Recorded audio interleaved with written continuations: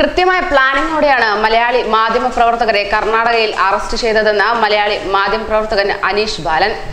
Credential പരിശോധിക്കാൻ വന്ന വ്യാജേന പരിശോധന നടത്തുകയും മലയാളികളായ മാധ്യമപ്രവർത്തകരുടെ കയ്യിൽ നിന്നും ആയുധങ്ങൾ കണ്ടെത്തിയെന്നാരോപിച്ച് അറസ്റ്റ് ചെയ്യുകയുമായിരുന്നു എന്ന് അദ്ദേഹം മലയാളി വാർത്തയോട് പറയുകയുണ്ടായി.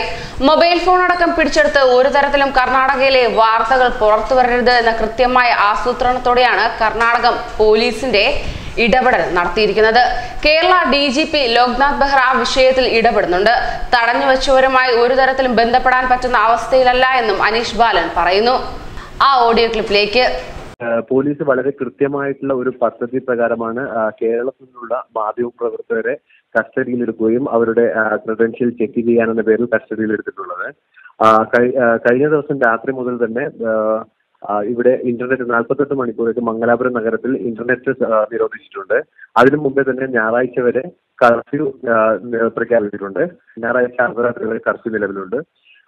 ഈ മംഗലാപുരത്തു നിന്നുള്ള വാർത്തകൾ പുറംലോകം അറിയരുത് എന്ന കൃത്യമായ പദ്ധതിയോട് കൂടിയാണ് മലയാള മാധ്യമ പ്രവർത്തകരെ നിലവിൽ കസ്റ്റഡിയിലെടുത്തിരിക്കുന്നത്.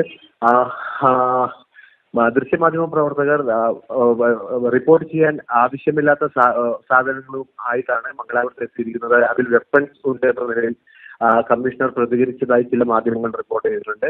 കമ്മീഷണർ നേരിട്ട് ഞങ്ങളോട് സംസാരിച്ചപ്പോഴും പറഞ്ഞിരിക്കുന്നത് മലയാളം മാധ്യമ പ്രവർത്തകരുടെ കയ്യിൽ നിന്ന് റിപ്പോർട്ടിങ്ങിന് ആവശ്യമില്ലാത്ത വസ്തുക്കൾ കണ്ടെടുത്തുന്ന നിലയിൽ കമ്മീഷണർ ഞങ്ങളോട് സംസാരിച്ചപ്പോൾ പ്രതികരിച്ചിട്ടുണ്ട്.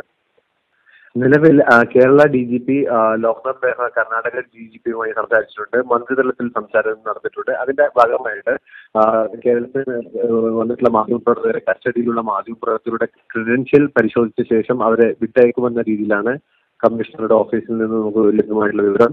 കാസർഗോഡ് SP-യുമായും കാസർഗോഡ് കലക്ടറുമായും ഈ മാധ്യമപ്രവർത്തകരുമായി ക്രെഡൻഷ്യൽ പങ്കുവെച്ച് അത് കൺഫേം ചെയ്തതിനു ശേഷം ഇവരെ വിട്ടയക്കാനുള്ള നടപടികളിലേക്ക് നീങ്ങുകയാണ് എന്നാണ് ഇപ്പോൾ ഏറ്റവും ഒടുവിലായി നമുക്ക് ലഭ്യമാകുന്ന വിവരം. ഇത് നേരത്തെ പറഞ്ഞ പോലെ ഇത് കൃത്യമായിട്ടുള്ള ഒരു പദ്ധതിയുടെ ഭാഗമായിട്ടാണ്. ഇത് കഴിഞ്ഞ ദിവസം മുതൽ തന്നെ ഈ മംഗലാപുരത്ത് സംഭവിച്ചുകൊണ്ടിരിക്കുന്ന സംഭവങ്ങൾ മുഴുവനായിട്ടും കേരളത്തിലേക്കും അതുപോലെ ലോകത്തോട് വിളിച്ചു പറഞ്ഞുകൊണ്ടിരിക്കുകയായിരുന്നു മലയാള മാധ്യമ പ്രവർത്തകർ. അത് പോലീസിനെ വല്ലാതെ അസ്വസ്ഥരാക്കുന്നുണ്ടായിരുന്നു എന്ന് വേണം കരുതാൻ. അതിന്റെ ഭാഗമായിട്ട് ഇന്ന് രാവിലെ വെള്ളിയാഴ്ച രാവിലെ മരിച്ച 2 യുവാക്കളുടെ മൃതദേഹങ്ങൾ ഇരിക്കുന്ന വെല്ലോക ആശുപത്രിയുടെ മുന്നിൽ റിപ്പോർട്ടിംഗ് ചെയ്തുകൊണ്ടിരിക്കുകയായിരുന്ന മലയാള ദൃശ്യമാധ്യമ പ്രവർത്തകരെ കൂടാതെ ലോക്കൽ കന്നഡ മാധ്യമ പ്രവർത്തകരെയും മോർച്ചറിയുടെ പരിസരത്തിൽ നിന്നും ഹോസ്പിറ്റൽ കോമ്പൗണ്ട് പരിസരത്തിൽ നിന്നും പുറത്താക്കുകയും അതിനുശേഷം മലയാളി മാധ്യമ പ്രവർത്തകരെ പ്രത്യേകം തെരഞ്ഞുപിടിച്ച് പോലീസ് വാഹനത്തിൽ കയറ്റി കമ്മീഷണറുടെ ഓഫീസിലേക്ക് കൊണ്ടുപോവുകയാണ് ഉണ്ടായിരുന്നത്.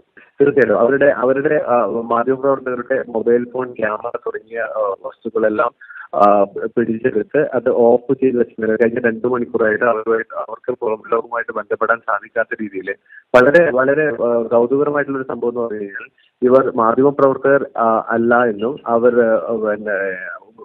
ആയുധങ്ങളുമായിട്ടാണ് മംഗലാപുരം കൃത്യമായിട്ടുള്ള വിചിത്രമായിട്ടുള്ള വാദവുമാണ് Mangalapuram city police commissioner doctor Harsh ആദ്യം തന്നെ നൽകിയത്. അതനുസരിച്ച് പല മാധ്യമങ്ങളും, കന്നഡ മാധ്യമങ്ങളും ഇംഗ്ലീഷ് മാധ്യമങ്ങളും അത് ഓൺലൈനിൽ മറ്റും പ്രസിദ്ധീകരിക്കുകയും ചെയ്തു.